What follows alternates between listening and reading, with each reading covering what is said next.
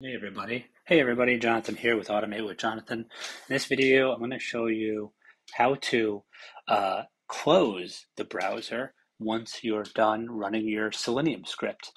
If you look here in the bottom right hand corner of my screen, you can see I got a bunch of these darn browser spawns just sitting there, done. Don't need them anymore. And if you're doing a lot of testing rapidly, you'll probably notice that that kind of builds up a lot. So this tip is going to help you stop that. It's going to close the browser once you're done. And it's so simple. So if you see here, if you've instantiated your driver here and you call it driver, all you have to do is at the end of your script, do driver.quit, right? So your web driver, whatever you've named it, you have to say driver.quit, and at the end of your script, it will close it. So let's run it without and with. So here's without.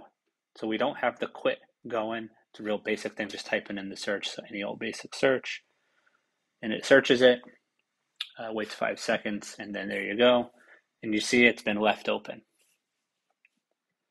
Now let's run it with driver.quit.